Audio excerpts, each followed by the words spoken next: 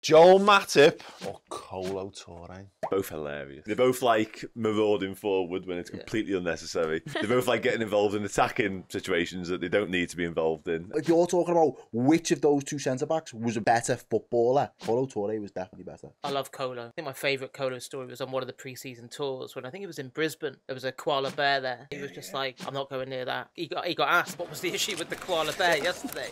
And he went, oh, I just can't handle any animals. He said, We've had a dog at home for years and I've never touched it. I'm giving it to Matip for that reason. Yeah. KOLO is out. Joel Matip is in.